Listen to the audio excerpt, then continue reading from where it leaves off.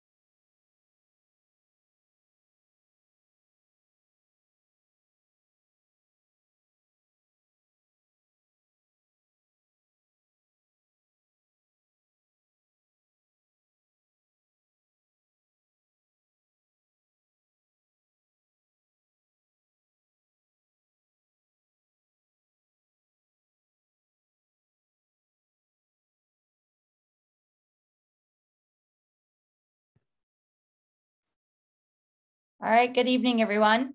We'll get started. I know I still see some participants rolling in, but we want to make sure that we give ourselves as much time as possible for this awesome topic that we're going to discuss tonight. So welcome. Thank you for joining us tonight for this event on female athlete health. My name is Poonam Sandhu. I'm the head coach of the UBC Women's Field Hockey Program, and I will be your moderator for the evening. I'm also a former national team athlete and UBC varsity athlete. And so this topic is very close to my heart. However, before I go any further, I do want to recognize the lands that we have the privilege of working and playing on at UBC, which is situated on the unceded and ancestral territories of the Musqueam peoples. With a virtual setting comes remote working opportunities. So I would also like to acknowledge that I'm calling you from my home in Cloverdale, BC, which is situated on the unceded and ancestral territories of the Kwantlen, Katsi, Semiahmoo, and Coast Salish peoples. We recognize that you're all joining us from many different parts of these lands, so we encourage you to use the chat feature and share with us where you're calling in from. Along with that, we would love for you to drop your name in, include what sport you're associated with, what organization you're associated with, and any other information that you would like to share. It's always great to see who we're connecting with in these virtual events. Before we get started, we do have 2 poll questions that we would like you all to answer. Number 1 is, where are you joining us from? What department are you associated with? And the second question is, what level of knowledge or comfort around the topic of female athlete health do you bring in? So we have a scale 1 to 5, 1 being no education or no prior knowledge on the topic, and 5 being very knowledgeable and very comfortable speaking on the topic. So if you could please go ahead and answer those questions for us, that would be fantastic.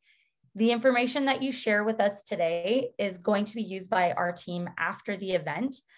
This information is very important in the way that we build for future opportunities. And so we really appreciate your participation and feedback.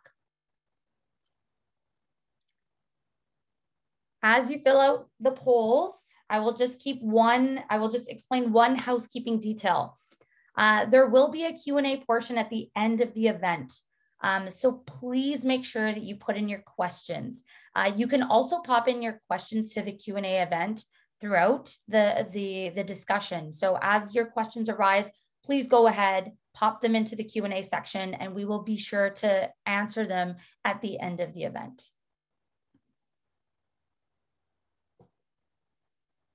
Okay.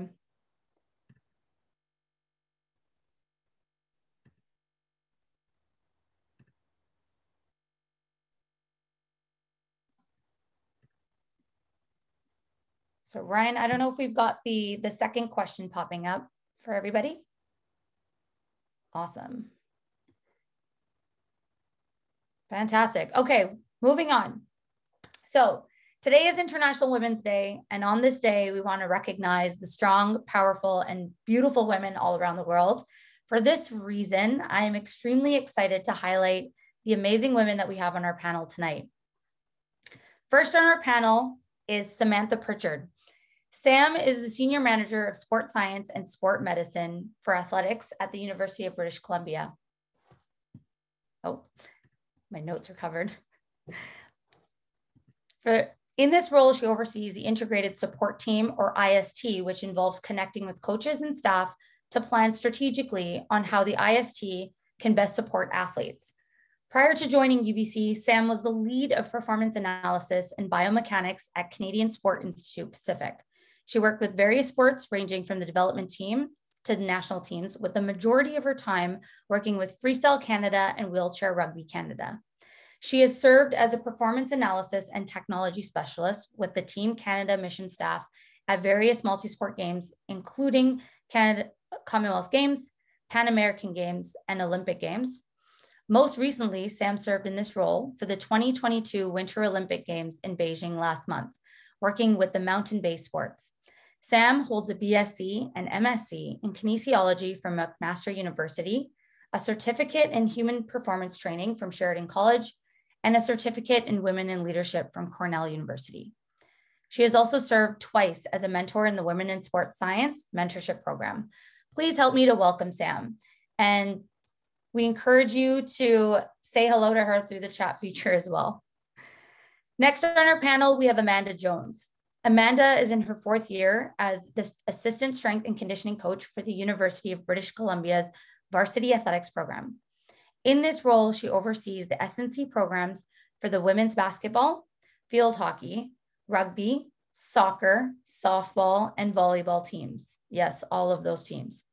She also works closely with the integrated support team to carry out training plans and supervises a team of graduate and undergraduate student coaches in the varsity gym. In addition to her S&C role at UBC, Amanda teaches a 3rd-year kinesiology course, creating effective, developmentally appropriate physical activity learning environments. Prior to joining UBC, Amanda worked at Fortius Sport and Health as the Kids Move coordinator and strength and conditioning coach. There, she was responsible for the development and implementation of a physical and health education program for elementary schools in Burnaby, and worked with a wide variety of national, collegiate, and youth athletes, as well as private clientele. Welcome, Amanda. Next on the panel, we have Dr. Lauren McBride. Dr. McBride is a registered psychologist in British Columbia and a mental performance consultant in Vancouver, BC. Dr. McBride has practiced as a staff psychologist at the University of British Columbia for over a decade. As part of her role at UBC, she provides mental health and mental performance support to UBC varsity athletes across 26 teams. Her background in both sport and counseling psychology provides a unique perspective to the concerns of student athletes. Dr. McBride has also worked as a consultant for the Canadian Sport Institute Pacific since 2008, supporting various national and provincial sport organizations.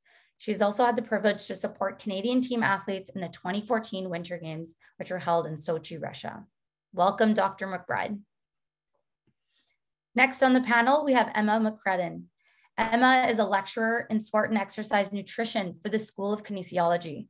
She was appointed in 2016 to a newly created position, which was evenly distributed between the school and the Department of Athletics as sport dietitian for the UBC Thunderbird Varsity program. She qualified as a dietitian with honors from the University of Ulster and later completed a master's degree at Loughborough University in sports nutrition and exercise physiology. During this time, she was awarded the Gatorade Sports Science Institute Award for academic performance. Emma has provided nutrition and support as part of the multidisciplinary sports science and sports med team for English Institute of Sport and was the lead dietitian for Leinster Rugby based in Dublin, Ireland. She later moved to Canada in 2013, where she joined the Canadian Sport Institute and provided support for various national teams, including the women's soccer team and swim team in preparation for the Rio Olympic Games, and most recently has been the consultant dietitian for the Vancouver Whitecaps. Welcome, Emma. And finally, we would like to introduce Dr. Maria Gallo. Maria is a former national team athlete with the Rugby 7s, 15s, and bobsleigh programs. Maria was also inducted into the Rugby Canada Hall of Fame in 2018 and is currently a professor of teaching at UBC. Maria has a PhD in exercise physiology and has over 10 years of coaching experience in high performance sport.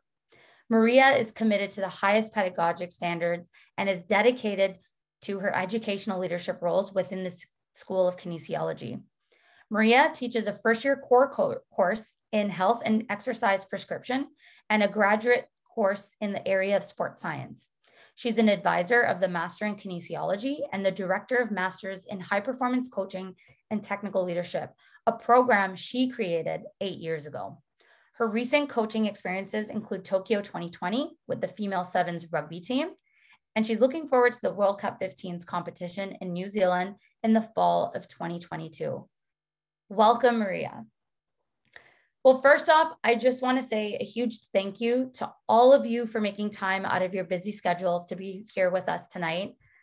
You're such rock stars in your own individual ways, and I'm so excited to be able to pick your brains on the topic of female athlete health tonight.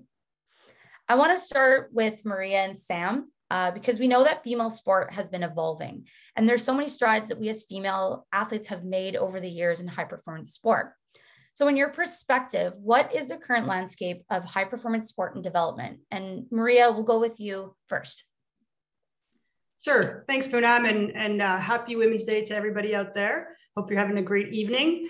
As we all probably already know, maybe common sense at this point, that women face more barriers than men in many careers, and coaching is no different.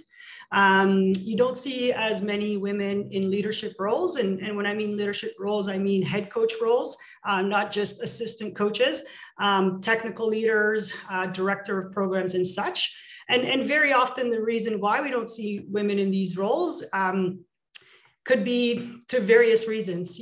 Sometimes work-family conflicts aren't allowing women to, climb that ladder, for example. Coaching in particular, there's a lot of burnout affiliated with that type of career choice. There's a lot of travel, a lot of planning, many days away. It's not uncommon for people to be gone 200 calendar days in a year, which makes that family, dynamic really difficult. It could be accounted because of the limited opportunities and definitely the gender stereotypes that women might actually encounter in these coaching roles. And we know that the stereotypes, I'll just name you a few, but this is not an exclusive list.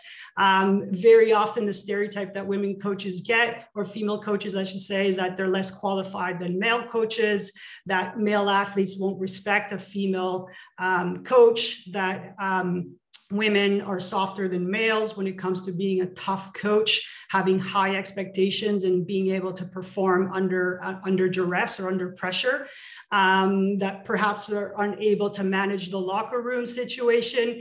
I can go on and on about the gender stereotypes that female coaches encounter. And we know that that makes, that career choice difficult for women.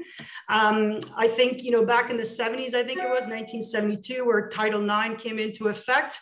That law that tried to promote gender equality, about 90% of all female teams were being coached by women, right? And when you look at, obviously this is going to be different in different sports and obviously different in the USA versus Canada, which is most of where the research is coming from, that is now maybe at 40%. And it can go to as low as 20% in other sports. So women are not in these leadership roles. Reasons being, those salaries became competitive and maybe more palatable for males to start applying for those positions. And so women were no longer coaching women. When you look at the stats, I would say only 3% of men's teams are being coached by women. And as little as 20% of female teams are being coached by women. And a bit more of another stat is only about 80% of athletic directors are men, and that only leaves 20%. So the problem being is we're not being represented basically in this type of career choice. As you mentioned, I direct a Masters of High Performance, and we have sport coaches in that program, but we also have technical leaders. And even in our student enrollment, only 1/3 of our cohort are women. You were one of our alumni of the certificate. And so we're still not getting that representation. And so one of the things we try to do with our curriculum a little bit is try to expose the grad student to the bias that is in research. right? As I'm sure your dietitian and your strength and conditioning coach will go on, that there is lack of research done on women, right? We, from a physiology perspective, are not small men.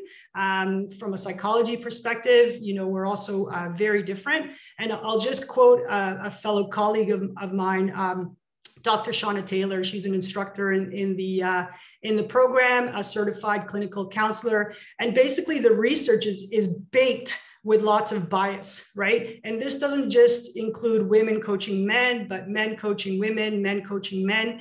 And so there's lots of cultural biases and assumptions, and these are found extensively throughout the literature. And basically the conclusions that are drawn are basically flawed, right? So I think,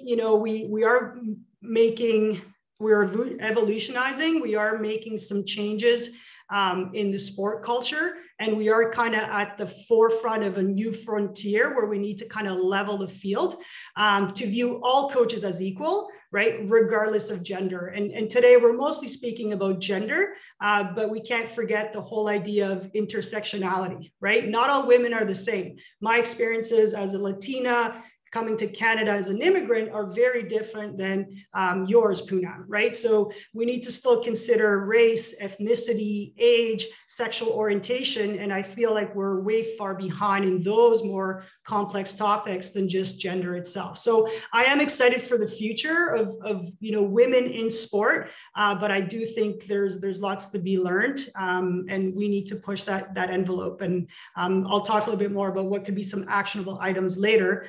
But that's just to paint you a picture of kind of where we are in sport and women in Canada. Thanks so much, Maria. Fantastic perspective. And yeah, I mean, there's so much we can discuss. Sam, I want to push it to you from an IST perspective. What are your thoughts? Yeah, thanks, Poonam, and definitely tough to follow, Maria. That was such a great answer. And I'm going to speak a little bit both IST and administratively as well. And I'm really glad that Maria brought up the point about, there's less representation of women in coaching. And part of that is really what's kind of leading to some of these other aspects of where we might not see the female representation happening as well. So overall, I do think we are improving and we are developing, but we don't see nearly as many administrators and IST members that are female than male. The stats in Canada are a little bit better than the US, so go us on that one. But usually we're around kind of the 40 to 60%. So we're getting really close to that equality standpoint, but there's definitely areas where we can improve. And part of that, I think, is because of that lack of representation in the coaching sphere. So, there are a lot more men that are coaching, and often the natural transition is for, head coaches to move on to technical leadership roles, high performance directors, more administrative. So if that pipeline is much more defined for men, there's going to be a greater number of them moving on to those other roles. And so on the female side, we're still building that pipeline, we're still building that pathway. And it really comes down to getting people in at the grassroots level and moving them through the sport system to get them into those leadership roles. And when we look at, CEOs or presidents of boards at the Canadian sport level, that's where we're probably struggling the most. That's where we're getting down to just creeping up on 40% in the statistics. And so that's something that, as a society, we need to continue to push. But looking at the stats that the Canadian Women in Sport have put together, that has progressed over the last 5-10 years, which is great to see. It's really optimistic. So we just kind of have to keep pushing that forward. From a sports science side, I would say, we are quite privileged that is probably the sphere where we see a lot of representation from women. But I will add a caveat that there is a little bit of a disparity between disciplines. So you look at a dietitian's conference, and Emma can speak to this as well, that is heavily represented in the female area. That's a topic that seems to attract a lot of women too. But then, you look at Amanda, and Amanda is, one of very few female strength coaches at the university level in Canada. I think there's we can count on our single hand how many we have in Canada alone. So I think that's something that we need to look at, that yes, if you look at us on a global statistic, the IST, we look very equitable, But when you dive down into certain disciplines, you're seeing a lack of representation. So I think we also have to acknowledge, why is that? Why do we have more men in strength and conditioning? Why do we have fewer of them in dietetics? Same thing goes for biomechanics and biomedical engineering, psychology. The diversity is not quite there yet in those spaces. So we really do have to, encourage women in those fields to be represented, as we need to, acknowledge that men need to be represented in those spheres. We do need more male dietitians, because they will help understand, the male a little bit better. And I'm sure Emma will get into that a little bit later. But overall, I'm very hopeful, and we are still improving and developing, and that's really exciting to see. Yeah, fantastic. And I mean, I think you've just both laid it out very clearly. We've definitely made strides. We've taken steps in the right direction, but there's so much more that we need to continue to do, and we need to continue to have these conversations. The next question is for Amanda, Emma, and Lauren. Recognizing that you all work very closely with female athletes and that you often take an individual approach, what are some considerations that you would factor in when working with female athletes? Amanda, we'll start with you. Awesome. Thanks, Poonam. So yeah, as mentioned, I'm a strength and conditioning coach. So most of my role is within the weight room or on the field of play, helping with any sort of like strength training, warm-ups, cool downs, conditioning work, plyometric. It goes on and on, but more so the physical preparation side. So when I'm trying to maximize our athletes' overall health, well-being, and performance, I'm going to have to look at the physiological and also the psychological differences between the sexes, but also within women themselves. So like taking these considerations into account for the actual planning, but also implementation of strength and conditioning becomes very important. Some of the topics and areas that I think about a lot more, or that differs from our male counterparts, would be like our age and our puberty, and how that relates to our menstrual cycle. So knowing that kind of up until puberty, we're relatively similar to males in almost all respects. And then it's once we hit puberty around that age of 12, that things start to really kind of diverge there, in that we have now a monthly cycle of hormones. We have some bodily changes in terms of like size and shape and composition. So knowing the age that we're working with and how, how that's going to affect the training that they do and their adaptation to that training. So that would be the first one. After that, looking at physiology. So we know that on average, females are shorter, they're lighter in total weight, and we do have a higher percentage of body fat due to the fact that we're preparing for pregnancy and we have higher estrogen levels and need a higher percentage of body fat to just for daily life. So knowing like those things and how that's going to affect our movement patterns and our adaptations to some of our training and things like that. Also looking at our bone structure. So are we fully developing in terms of like our bone mineral density throughout puberty? And knowing that we have probably a wider pelvis and shorter feet than males. Again, this is going to affect like our biomechanics and the way that we move and some other things as well. So knowing those differences is going to be super important in terms of, again, that planning and implementation of my strength and conditioning training. After, or kind of, I guess, part of physiology would be, again, if you are dealing with an athlete who is past that age of puberty and they're having a menstrual cycle, knowing what that is, knowing what's regular, knowing what is normal and is okay. We know that 75 to 85% of women have like premenstrual symptoms. So leading up to and or during our menstrual cycle, or sorry, leading up to or during our period. So that time that we're actually bleeding during the month. like 3/4 of us are going to have some sort of symptoms, whether that's like abdominal pain and cramps, lower back pain, headache, nausea, fatigue, difficulty concentrating, the list goes on. But so many of us experience these symptoms for varying amounts of days and the intensity. But that's something that we have to take into account, because it's probably going to affect how we're able to train, like how hard we're able to train, how well we're able to train. Things like decision making and whatnot can all be affected. So knowing what is normal and talking to your athletes about some experiences that they might be seeing or dealing with, and being able to make some changes based off of that. 3 other things I would say are knowing like pelvic floor health is going to be super important when working with female athletes. So it's part of our deep core and it helps stabilize our base.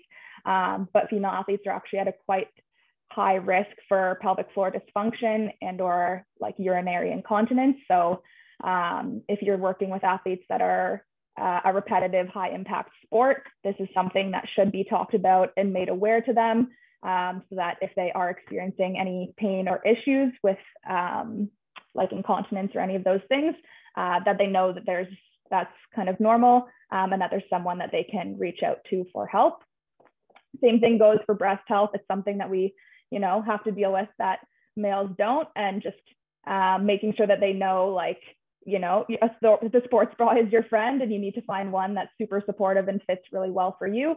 Otherwise, it's probably going to affect like how you feel, whether it's how comfortable you feel doing certain exercise, or your actual ability to perform if it isn't fitting super well. So taking into account the activities that you're asking them to do, and how that affects like the breast motion and movement. And then I would say the biggest part for my role as a strength and conditioning coach is keeping our athletes healthy. So reducing the risk of injury. We know that females are like 2 to 6 times higher to tear their ACL, which is a really tough injury to go through considering the rehab is so long and strenuous. So avoiding that at all costs. We know that stress fractures are 2 to 4 times higher in females. I talked about bone mineral density a bit earlier, but that is a risk factor for females. And the risk of them having that type of an injury is higher, as well as ankle sprains, anterior knee pain, and concussions. So all in all, we don't have injuries in we're not set up very well for staying healthy in the current landscape. Some of these things are modifiable and some of them are not. So we just need to take what we can and control what we can in that sense, and make sure that we're preparing the athletes and making them as robust as possible so that they can keep doing what they love, which is playing their sport. And we can do that in many different ways in terms of strength and conditioning training. And the last thing I'll just hit on is self-esteem and body image. So Maria brought up a lot of points about some stereotypes within females in sport.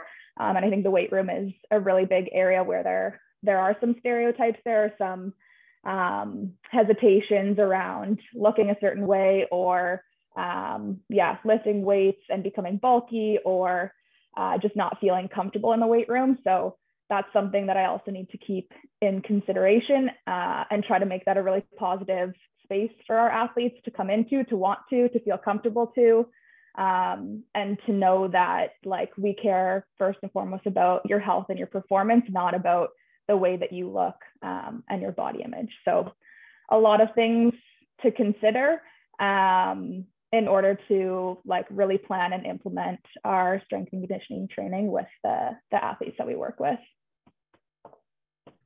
Amazing. Emma, I'm just going to pass it right on to you. Thanks, Poonam. Yeah, I feel like Amanda and I are going to probably cross over a little bit in this, because our areas do kind of, they touch on the same, some of the same focuses. But I think from my perspective, like, I think, and a couple of the speakers have already mentioned this, that, we are on the cusp, thankfully, of so much research, hopefully in the next 5-10 years coming out on females and high performance sport. And lots of well-known, world-renowned nutrition researchers are really reflecting on their own bias. I was listening to a podcast with a really well-known researcher from Liverpool, John Moores, last week, who looked at his own data set, and in 20 years of research, less than 6% of his papers have been on females in high-performance sport. And, you know, he never advertised himself as a male high-performance sport specialist, but he realizes now that that's what he's become in the nutrition world. So, you know, I think it's a landmark moment, I think, for us. But equally, I sort of try to think that from a mechanistic point of view, research in female athletes is incredibly important. And I don't doubt that there will be those eureka moments over the next few years where researchers find something really, you know, incredible in female physiology that can make a big difference to performance. But I don't feel like we should turn our backs on everything that we know from the research where nutrition is concerned that has been done on females in high performance sport, where we didn't note the menstrual cycle, or males in high performance sport, because mechanistically we need to know that. But sometimes when you take a step back and look at what this actually means for nutrition planning and performance, all athletes have so many improvements to make in the nutrition basics that they do, particularly at the university level as well, where, you know, there are countless food diaries that I see where athletes, no matter what sport they're in, male or female, need to increase their protein intake, need to focus more on calcium, iron, etc.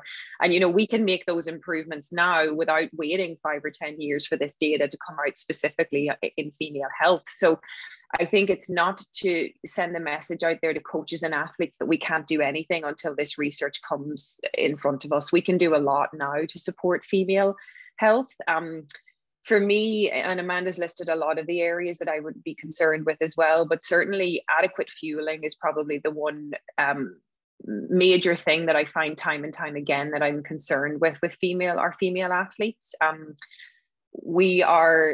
female athletes are in a difficult position where they are trying to navigate this conflicting space really of the social media body image kind of environment and fueling their body as an athlete and as a high performance athlete. And I think, you know, with the age demographic that we deal with, and Lauren and I cross paths a lot with this, that they're just really conflicted. They're finding their space as an adult, they're finding their space as an athlete. And unfortunately, many times with female athletes, it results in inadequate fueling.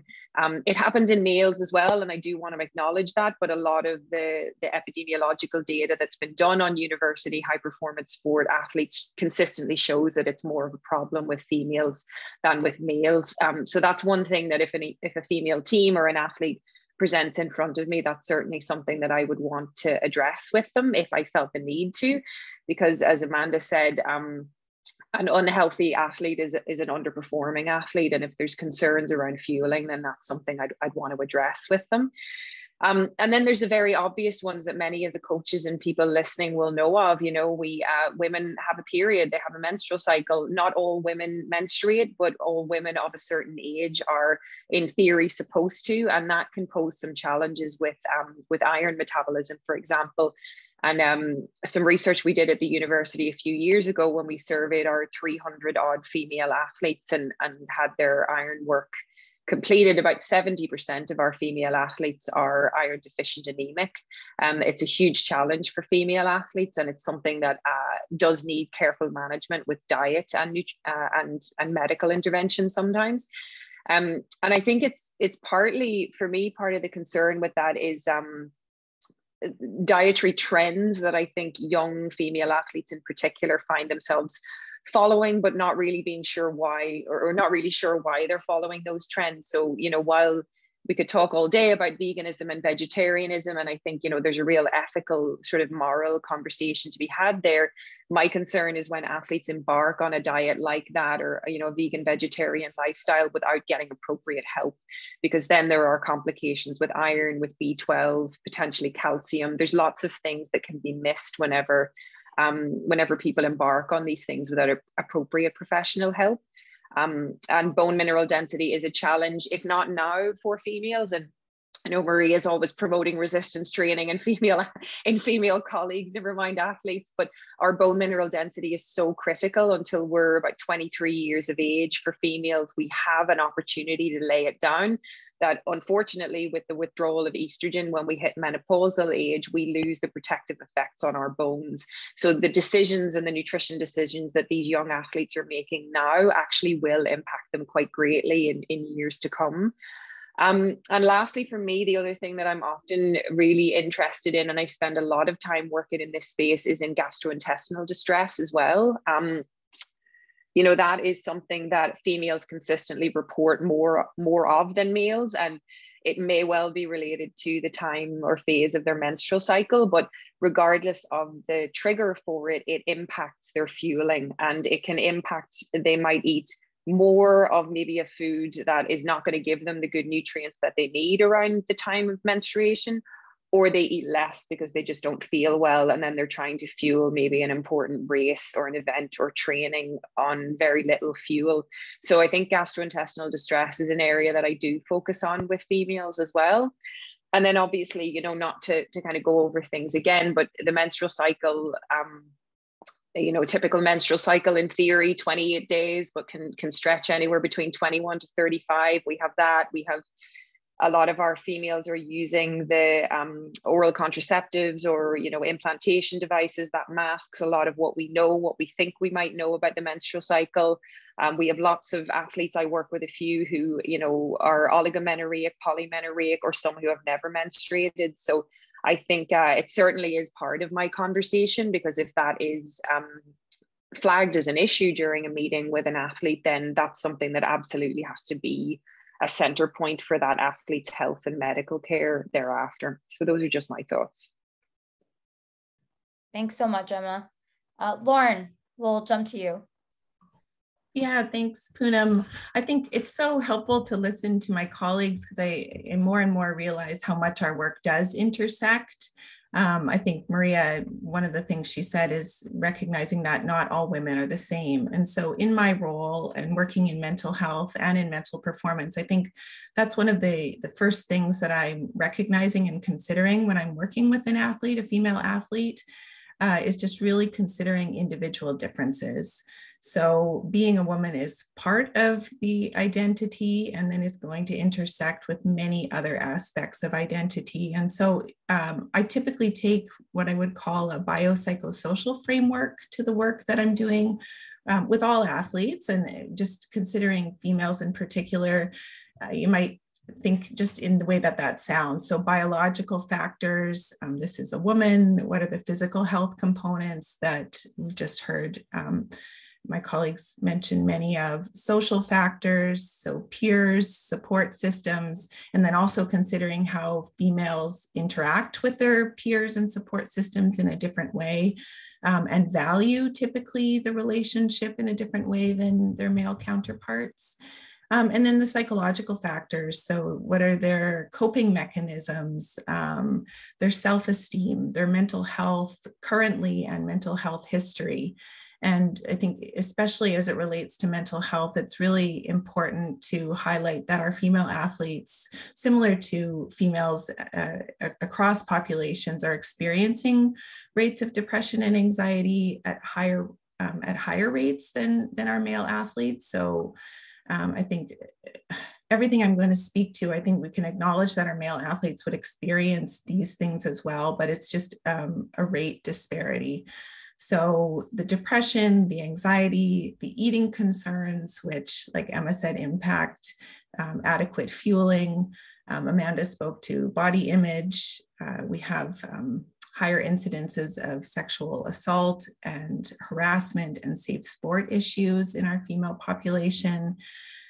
So I think then what comes with that is just really to consider this within the sport culture and sport context, right? So when I'm meeting with an individual, I'm considering all these individual aspects and how they're all intersecting and all the layers of this. And so typically then in sport culture, like we've been hearing, male dominated, coaches are typically male of our female teams, largely statistically.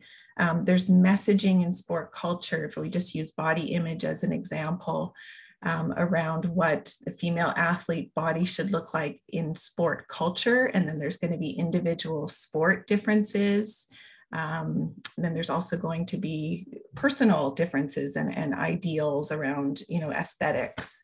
And then again, like just with that mind-body connection, how that's all going to play out and impact performance.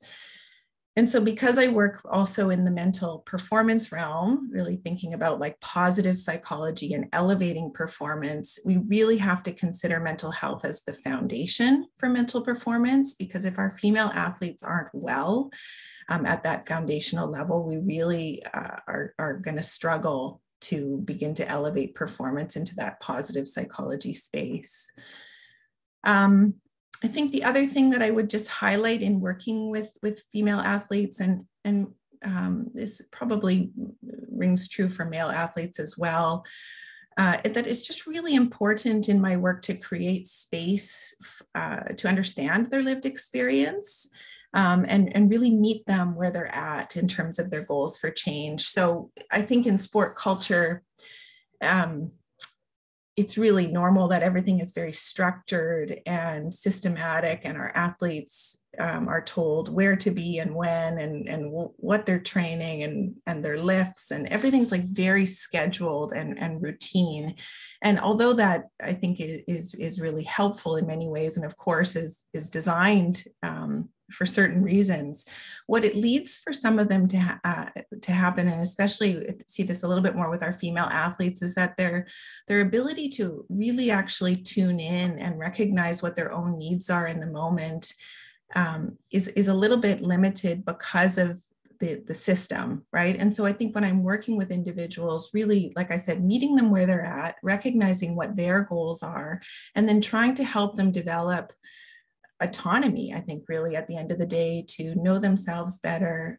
Really, I think of it in line with a physical analogy, a physical injury analogy, right? Like, what are your signs? What are your own symptoms? And what is your treatment plan going to be to take care of yourself so that you're able to be optimally functioning in your mental health, and then elevating that into the performance realm in the field of play. So I think those would be some of my main considerations that working with our female athletes. Fantastic. No, thank you so much. Yeah, I mean, it's so great to hear from each one of your perspectives as to how you would work with a female athlete. Because I think, even back to my own experience as a female athlete, now as a female coach, working with female athletes, like there's still so much that I'm learning. And if there's a lot that I'm learning in this space, then that means that, we need to have more of these conversations. And it's really great, to, as a programmer myself, to understand, how can I, as a coach, make some impacts? So that leads to our next question, actually, which is for Maria and Lauren. And so again, what are some actionable strategies or approaches that we can take when working with female athletes? We'll start with Maria, and then we'll go to Lauren.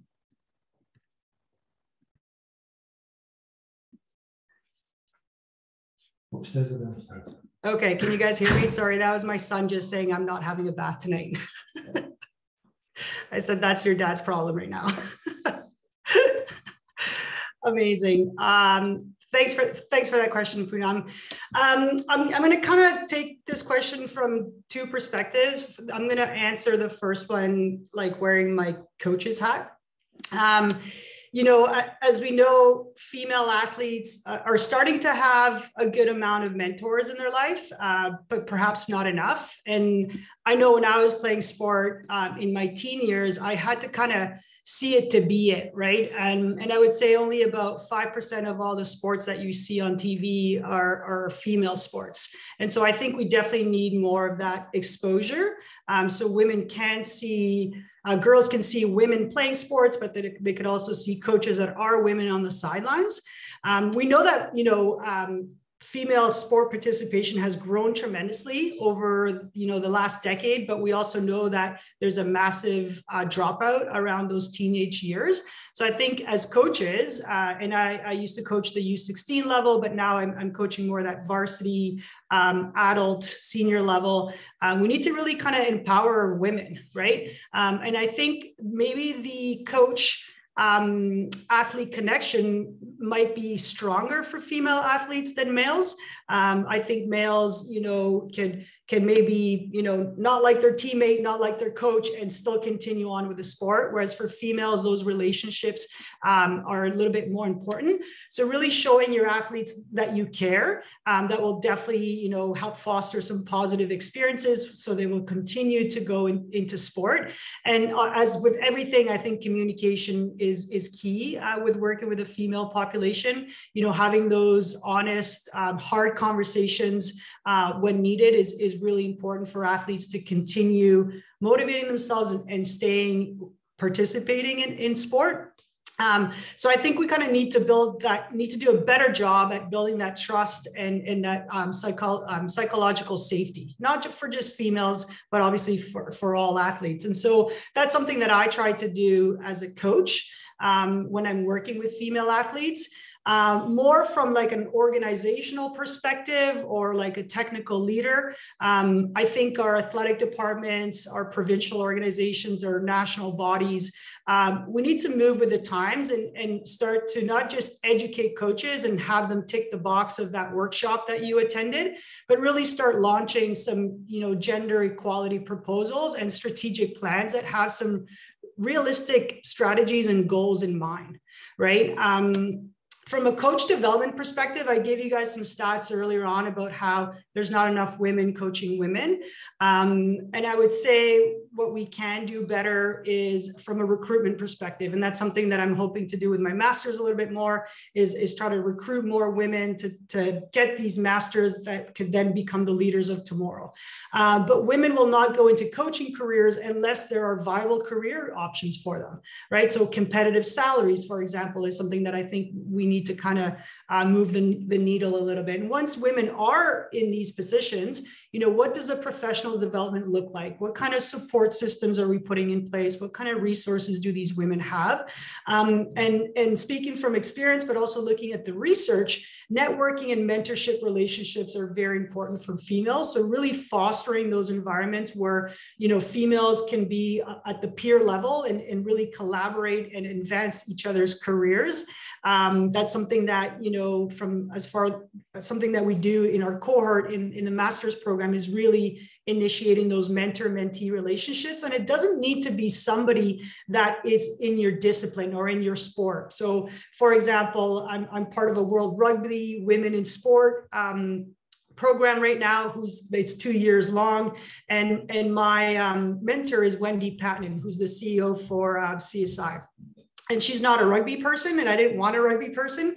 I wanted somebody that comes from a very different background, and our conversations are very rich. And we talk about what does it mean to be a mom in a sport where there's lots of travel days? What does it mean to have good conflict management strategies when you're primarily working in a room full of males, right? And rugby is kind of that sport where it is very male dominant. And so I really value that relationship that I have with her, and formalizing those relationships with women that are making coaching or technical leadership like a viable career option for them is really important. And then lastly, with everything, is retaining women in sport. And so do we have good career progressions for them?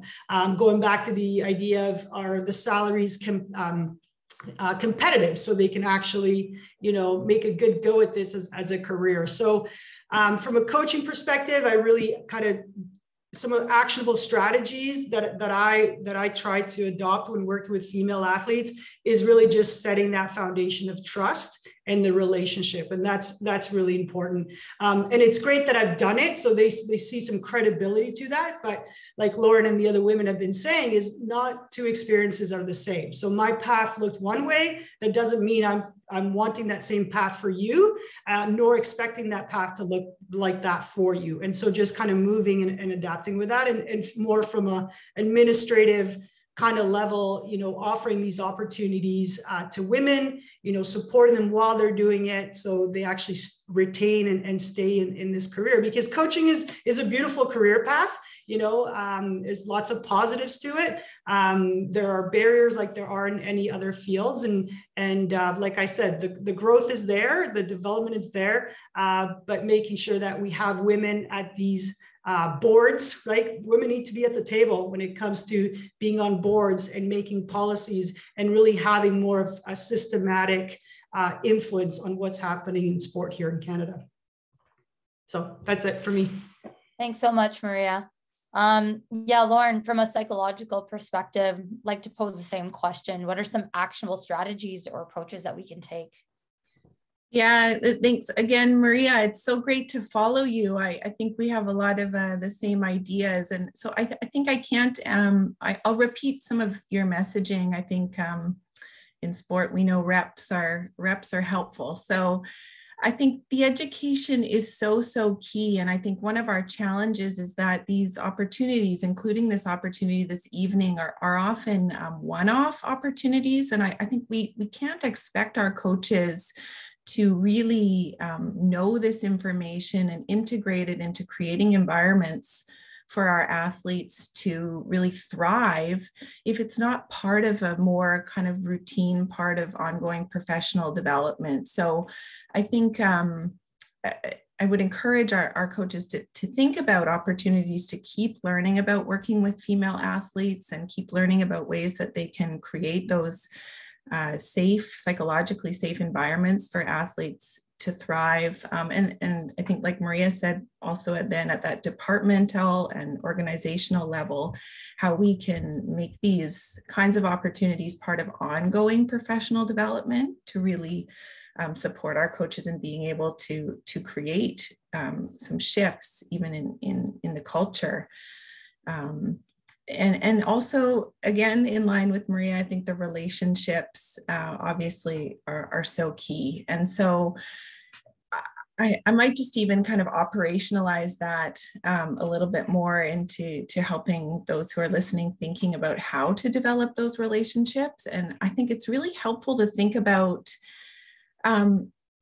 how would you make an athlete feel really safe to disclose and discuss with you some of the most challenging things that they're experiencing, knowing that they may be worried about consequences such as reduced playtime, perhaps being treated differently or even awkwardly, or perhaps worrying about being judged.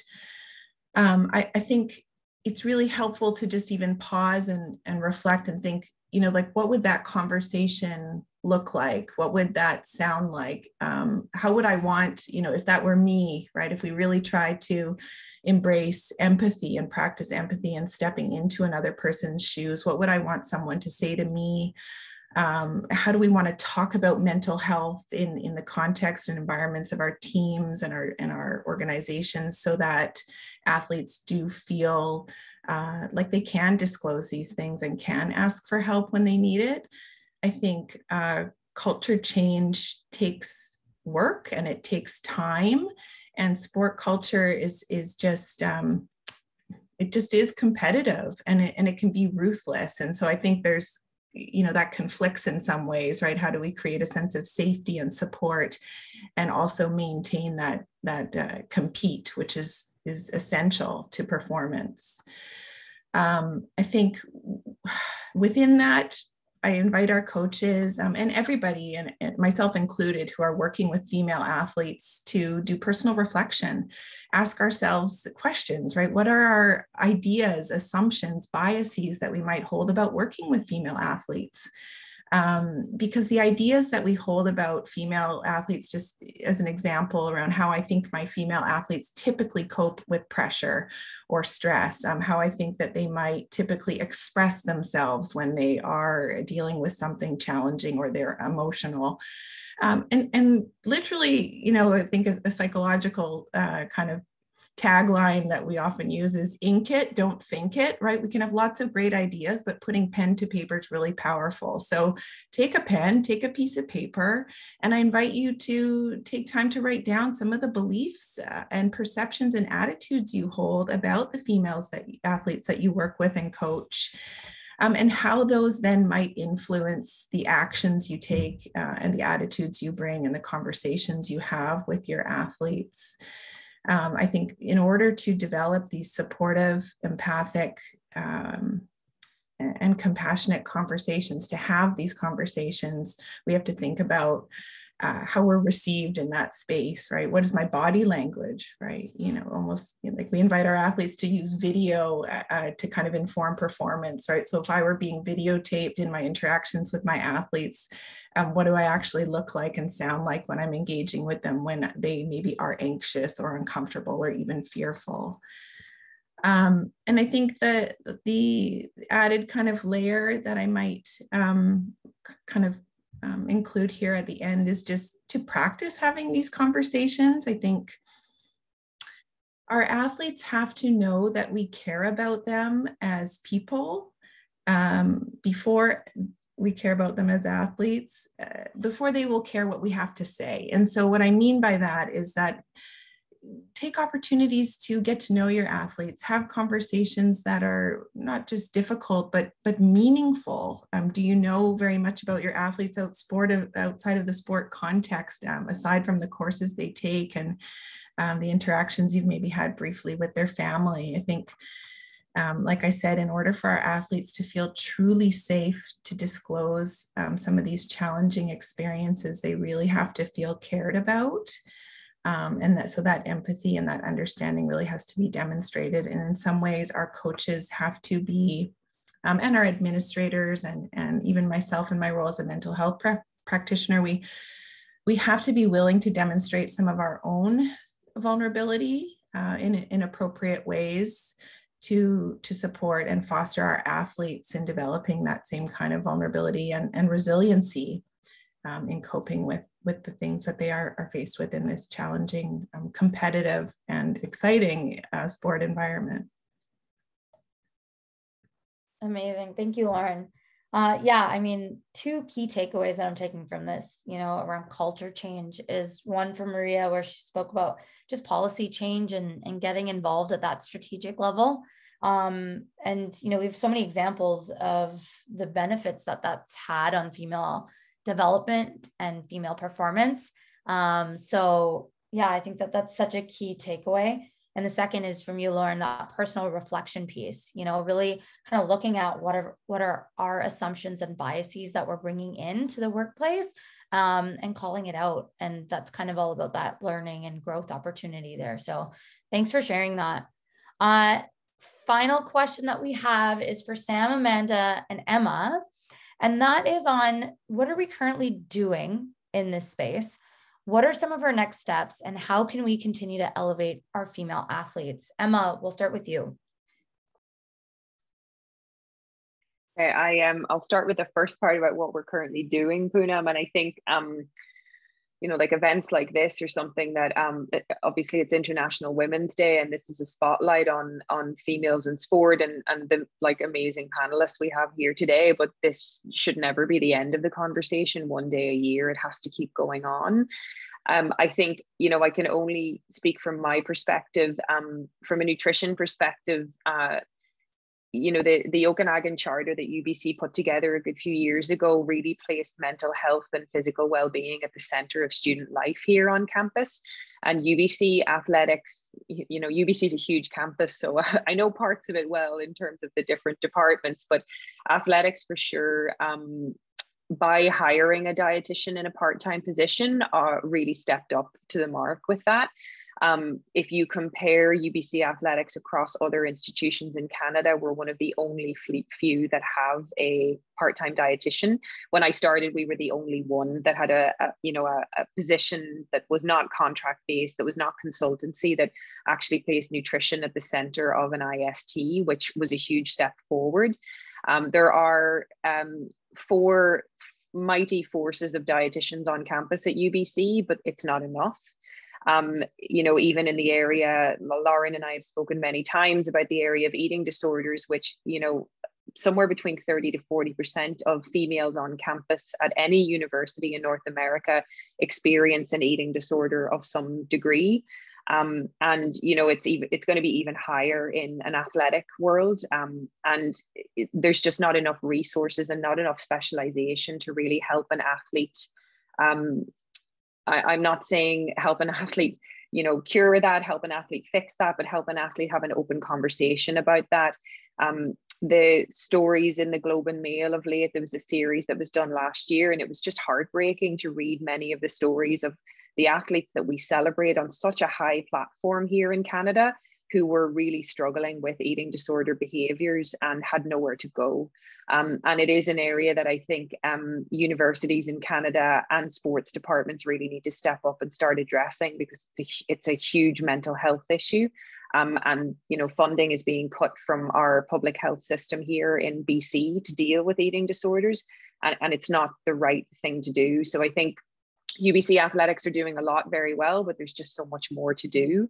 I think, you know, what excites me, this area of female athlete health, I think the ceiling's pretty high. Like, women are achieving some pretty awesome things with such little attention and such little knowledge about what we've been doing with our physiology and our training.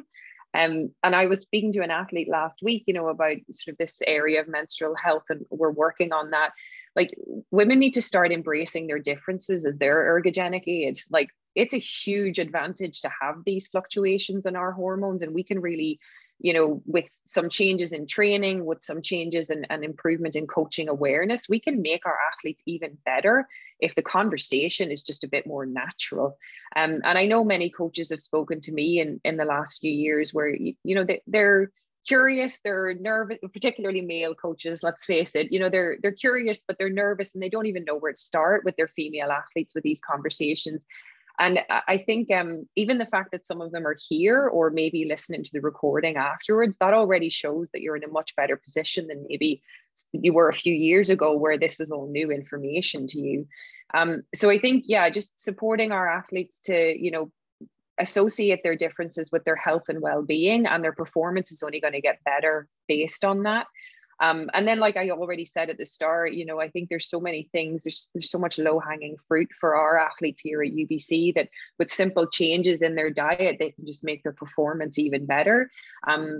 You know, a real passion of mine is that, Maria already hinted on it, that nutrition is not one of these tick the boxes. You know, the dietitian comes in once a year and talks to us about nutrition. And unfortunately, because of the nature of the service, sometimes that's the way it is. But we can educate coaches, we can work with the wonderful GAs and S&Cs that we have to make sure that there's touch points with nutrition more frequently, so that athletes really do start to pay attention to that 1-2% differences that nutrition can make, and really start to impact their performance on a daily basis, which over time will translate into just phenomenal gains in terms of their sports performance. So yeah, those will be some of my thoughts. I think if coaches are, you know, not comfortable in the space, and Lauren already sort of hinted at that, you know, talking to females about their health sometimes can be a bit difficult. Trying to do your best with making sure that if you're not the person that's going to talk to them, but you're working towards that, trying to make sure that someone else in the team, whether that's an assistant coach or, you know, someone else, can take on that kind of openness with the athletes to really just foster that culture of openness and related to health and performance. Like I was using this example with an athlete last week. If a male athlete had a headache, or if they had a stomach bug that was affecting their training, they would have no problems telling their coach that it affects their health. And equally, if females are experiencing difficulties with their menstrual cycle that is affecting their performance, they should be able to openly just say, I'm not feeling great, and it's because it's that time, and that's the end of it. You know, there's no further conversation needed, because everyone knows what that means for you know, training intensity or something like that. But we just really want to get to that point where it's viewed as something that is part of your health profile as an athlete, not something that makes you different or perform any less. It's just part of our health check and our health care with athletes. I'm not sure if I answered all three of those questions, but yeah. No, you answered perfectly. Thank you. Sam, let's jump to you. Thanks. Yeah, and I'm going to echo a lot of what Emma has already said. But I think to me, you know, what are we doing now? I think we've done a really good job, not just at UBC, but across Canada and a lot of spaces across the world, of awareness and education. I think everyone is at a point now where we know that women are different. We know that our physiology is different. And so to me, the next step is, okay, what do we do with that knowledge and awareness? And so building on that is kind of that education piece and that action. So obviously we talked about the lack of research, and that, you know, on the science side of things, you know, it'd be great to have more research around these areas to kind of solidify some of the things that we already know, but fill those gaps in places that we don't. But then if you're looking at more of a landscape coaching support staff, you know, at least personally, one of the areas that I think, you know, we really want to continue to push forward is expanding our ISTs, expanding our coaching staff to include the diversity in practitioners and staffing that reflect the diversity in our athletes. You know, a comment that was made to me when I was working with some of the national teams is that they would love to have me on the road because both their head coach, their assistant coach, their chiropractor, and their physio and their strength coach were all men. And so they'd spend 6 months on the road with an entire staffing of men. So when I would come into the picture for a training camp, the female athletes would love having me around because it was, you know, a female role model, a female perspective. It was someone that they could speak to. So I think, you know, this speaks more to the athlete as a whole and not just specific to their health necessarily. But that, you know, there needs to be that representation so that they have a safe space, someone that they can talk to. You know, there's mental health aspects to that, but there's also, you know, maybe they're not comfortable talking about their menstrual cycle to their head coach, but maybe that's an odd comment that they would make to me at lunch, and I can pass that on their behalf to say, you know, this person's feeling a little bit under the weather. And they kind of get the picture from there. So I think moving forward, it's really building, you know, our sport system to allow for athletes to feel comfortable in being who they are, male, female, you know, however they want to represent themselves. It doesn't matter. We need to have those people and those safe spaces for them as well. And then I think strategically, Maria touched on this really, really well earlier, is that, you know, we need to be strategic in how we go about this. You know, I think there's a lot of people that are doing great work in a lot of these spaces, but, you know, can we do it more efficiently? Can we learn from one another? Can we go farther together? And I think that, you know, the old proverb, if you want to go fast, you go alone. If you want to go far, you go together. And I think this is, you know, one of those spaces where, you know, we want to go far with this. So, you know, let's all go together and let's move in that direction, rather than just kind of all trying to, you know, trudge forward on our own and have our own path and discover that, you know, someone's already done this and we could have learned and moved a little bit farther beyond that. So to me, those are kind of the three buckets. And I think awareness is kind of, you know, we've got the check mark there. Let's move the education and the action and the strategy forward. Love that, Sam. Let's go far together. I absolutely love that. Amanda, let's end with you there on that question. Sounds good.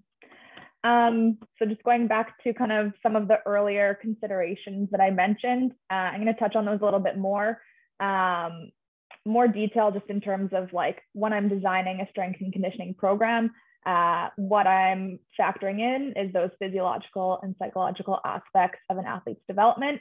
But I would say this isn't just for athletes, it's for everyone really. And I think strength and conditioning is one of those things that like every single person benefits from, and it should look pretty similar for everyone, and just like keeping up with our health and well-being. So yeah, while some of these are maybe a bit more specific, just because I work with athletes, I think they can be brought to the kind of general population as well.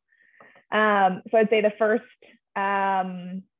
biggest kind of bucket, and the main reason that I got into strength and conditioning in terms of coaching, is to be able to help someone decrease their risk of injury. I've had quite a few injuries of my own, and they were not fun to go through. I probably spent 5 years of my life rehabbing. And so that wasn't something that I loved to go through. And I saw some of the gaps in that area, or some of the ways that it was really preventable. And so that's kind of, yeah, how I got into it, and why I'm so passionate about this area is like there's a lot of things that we can do to help reduce the risk of injury. And on top of that, it's also helping our general health and furthermore, like optimizing our performance. And so I think in order to really capitalize on some of this training, we just need to start to like really embrace and welcome strong and fit females in whatever shape and size that comes in. And we're exercising to feel a certain way and to perform a certain way, not to look a certain way. And so that's kind of the perspective that I try to bring with everyone that I work with. Diving into like injuries specifically, I mentioned, you know, there's a higher risk of a lot of specific injuries in females. And while some of it are factors are more like intrinsic factors that we can't change, I do think there are a lot of extrinsic factors that maybe go overlooked, such as like the environment and societal aspects of youth sport development, and in particular, like female sport. So just that like access and resources that these athletes are getting at a young age, and also as they go through, tends to be fewer and less in quality. And so you're basically just not as robust of an athlete. You're not learning and being exposed to these different types of training, the proper technique, load management, those type of things. And so those are more systemic changes that we can definitely make in terms of like the sport layout within Canada, but I would say across most of the world, is just making sure that we're investing more in our younger athletes so that we can have more staying in sport and performing well in sport. Yeah, that would be more like systemically, we've got to do a better job getting in and helping and supporting our younger and youth athletes. If we are dealing with an older group, which I do more specifically now, I would say like they should all be strength training at least twice a week, and they should be doing it year round. And it should be like multi-joint, multi-movement training sessions where we're focusing on building up our musculature, but also working on our jumping and landing mechanics, because we know that's where most injuries occur. And also some of our like neuromuscular control and balance, because we know that that is an area that is maybe a bit tougher, that we struggle in a bit more than males. So being really specific with the type of training that we are giving our females, and knowing that they do have the potential to adapt very well and to have to be great athletes, even though we are like a bit shorter or smaller or have a higher body fat percentage compared to males. It's not a limiting factor for us being able to perform at a really high standard. So yeah, taking a bit more care and emphasizing like our strength training, but also what we're doing before and after our training sessions. So obviously as a strength and conditioning coach, I'm not around for all of their training, but I'm trying to support our athletes in terms of what they should be doing for warm-ups, any like individual prehab work, cool downs, recovery sessions. That's more so helping the athletes individually, but then also stepping back and working with the coaches on like, what does your weekly training plan look like? What does that look like over the month, over the year? Are we making sure that we have enough rest days? Are we making sure that we're reducing our risk of overuse injuries, but still having our athletes perform at a high level? So that's kind of what we're currently doing, and we'll continue to do and try to improve. And then the other piece I would hit on is just like, yeah, strength and conditioning is a very male-dominated field.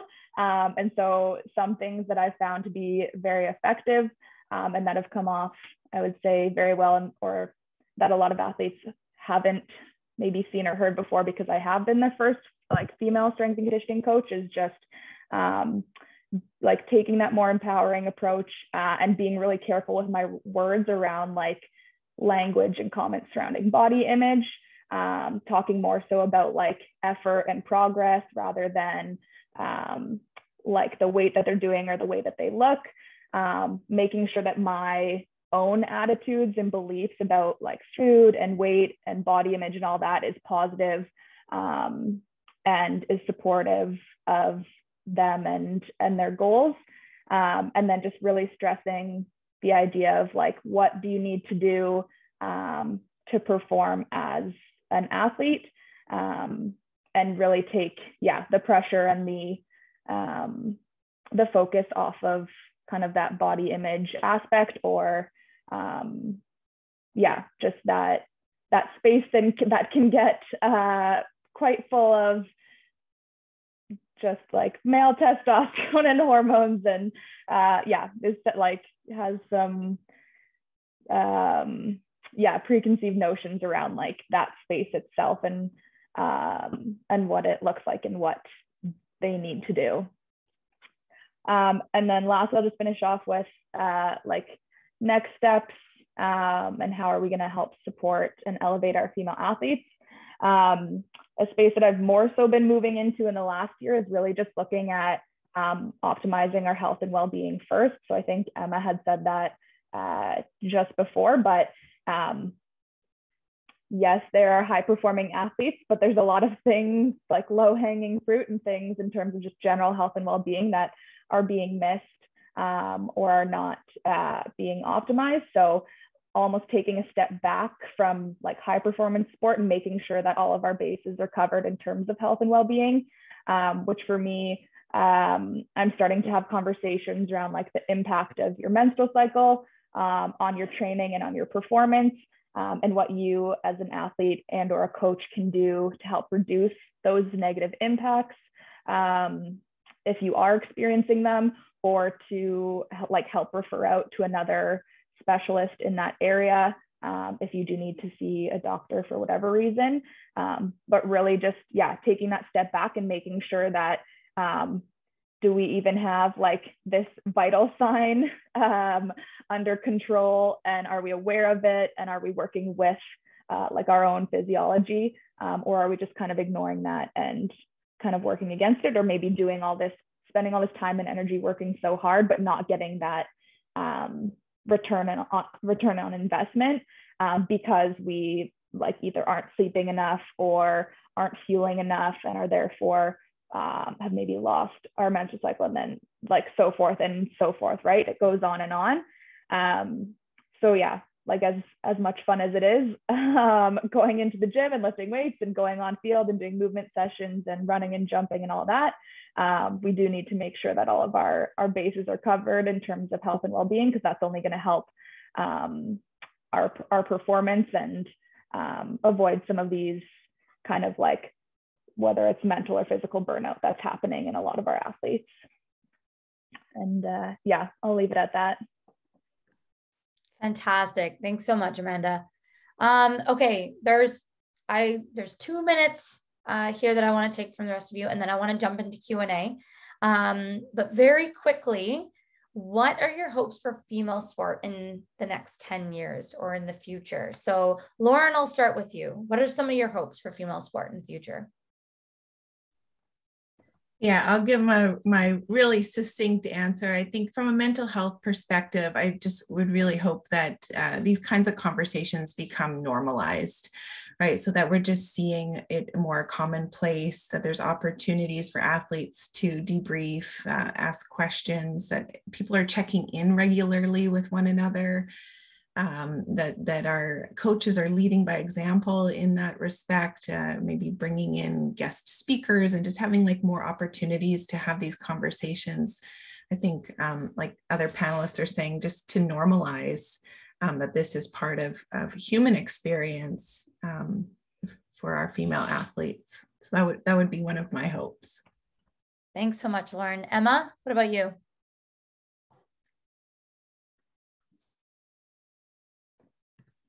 Sorry. Yeah, I think, it's hard to answer this quickly, but I think positive role models in terms of body image, I think is a huge thing. I think social media environment and manipulation of images and people who are not involved in sport is having quite an influence on our athletes who are not built to be that way. They're genetically different, and I think positive role models in sports celebrating different sizes and shapes and what the human body can do would be hugely advantageous to our female sporting environment. Thanks. Amanda? I usually end most kind of talks or discussions with athletes on 3 things. One is to educate yourself. So you're the one steering your ship. So make sure you're taking ownership and accountability in these areas and do what you can for yourself. Because as much as we're here to support you, at the end of the day, it's your body, it's your mind, you know that best. And so, really taking some of that ownership on educating yourself. Secondly, open up the conversation with others, because I'm sure if you're having those thoughts or struggling with something, a peer or a teammate or someone else is as well. And it can be taboo subjects to talk about, but it is really important to help each other out and know that you're not alone with some of those things. And then the last one is to how can you further the research in this area, because it is really lacking on all fronts. So how can we be better represented in sports science, so that we can become better athletes and have prescriptions that are more tailored to us and not just copy and pasted from the male literature. Amazing. Sam? I'm going to go a little bit more cheesy with this one. I think, in 5-10 years, I would like to be in a space where we're actually looking back and we're celebrating how far we've come, and the progress that we've made with, conversations that are happening right now. I'm loving the cheesy responses, Sam. Maria? For me, I'll go more from a system perspective. I would like to see more women at the table, at executive boards, in management positions, and really having an influence on sport policy. Amazing. Okay, so we do want to jump into the Q&A portion. So we do see a couple of questions in here, which is fantastic. So first one is from Nate Wong. What are some good strategies for creating safe environments for our female student athletes as male staff on a male-dominated staff, or in a male-dominated staff? So who wants to jump in here? I'm thinking maybe Lauren, do you want to take a crack at this? And yeah. Sure. I'll offer a couple things, and then if anyone else wants to add anything.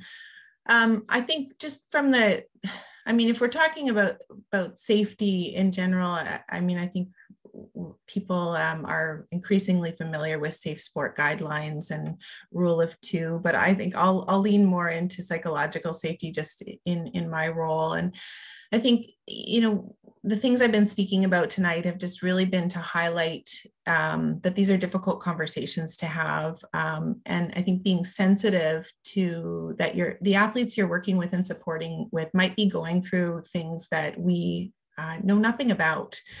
They may not choose to disclose.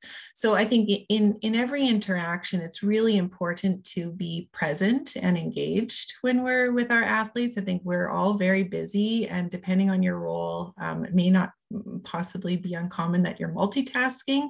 So I think if an athlete comes in to speak with you, it's important to put down whatever it is that you're doing and be present for the conversation.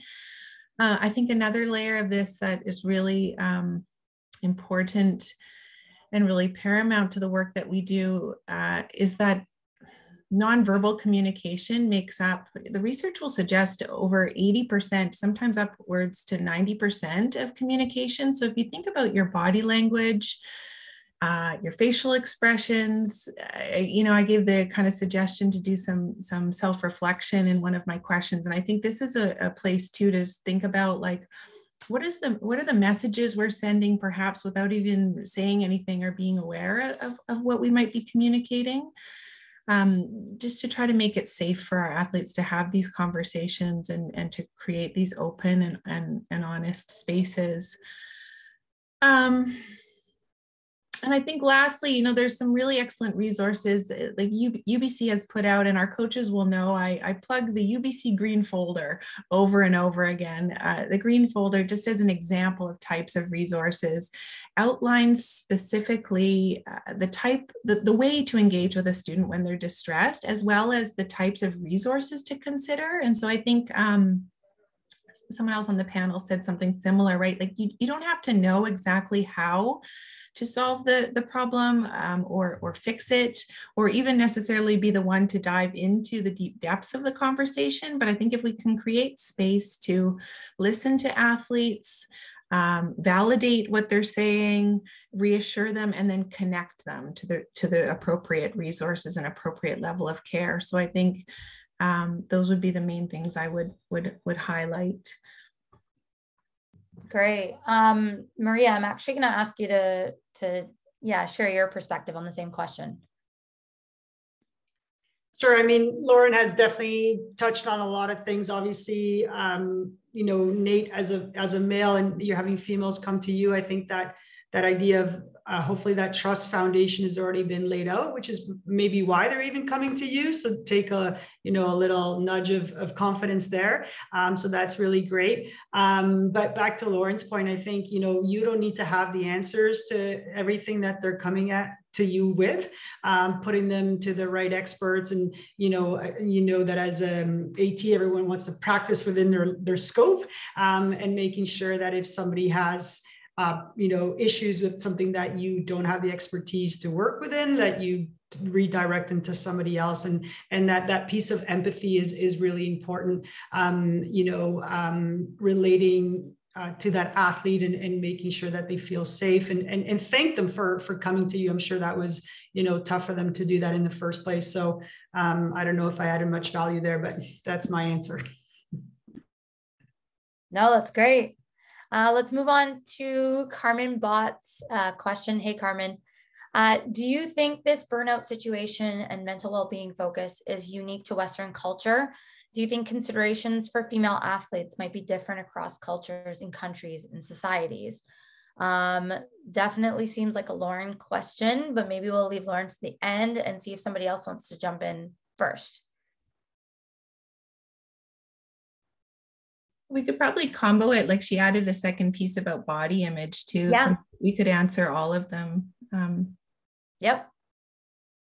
Yeah, I'm happy to throw in my 2 cents on the body image side of things. And Carmen, I think it's a great question. This is a big challenge in terms of us being kind of a product of the research that's been done out there. Like most of the sport nutrition research on body image and eating disorders is done predominantly in North America, the United Kingdom, and Australia. They're the countries with the longest history of sports institutes that we have, and certainly in nutrition as a discipline. I mean, I'm not a global expert on this. I don't really have good data to quote you on this, but athletes being celebrated for different, or individuals being celebrated for different body shapes and body sizes is absolutely something that we know that happens in different cultures. And if you take the Kenyan long distance runners, for example, an incredibly different physique to some of the smaller, more powerful, say, gymnasts that we see in the Olympic Games.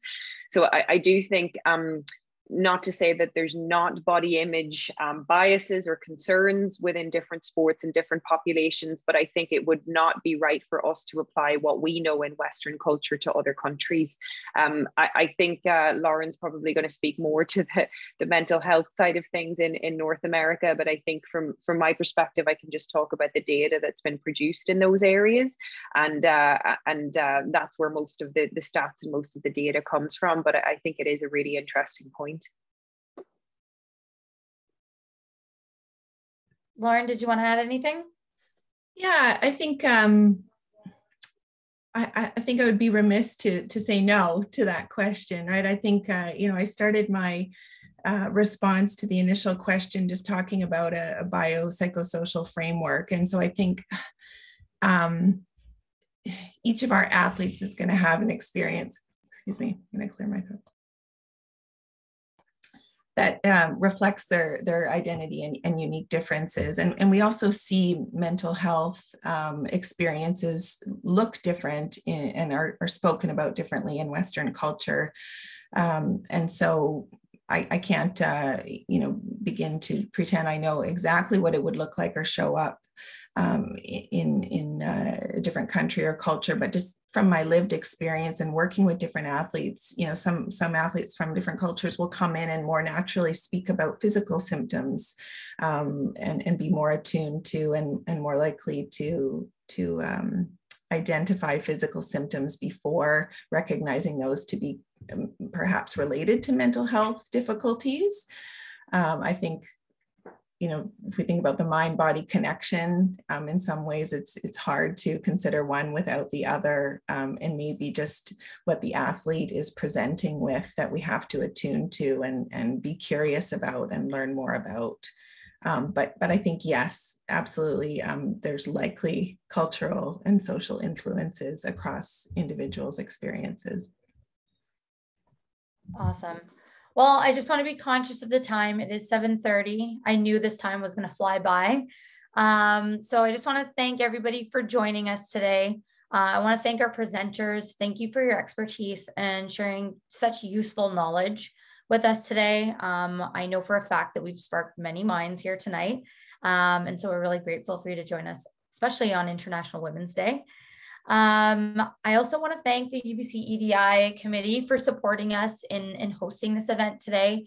And I just want to thank the entire group that helped us with, through UBC AV group, Jamie and Hector helping with comms and marketing. And just want to thank everybody for joining us today. I know it's a Tuesday in the evening, and we all have busy schedules, but we really appreciate all you do for female athlete health and for female sport. And we just want to thank you so much. So that concludes the event and the presentation. Thanks everybody for coming. Thanks everyone.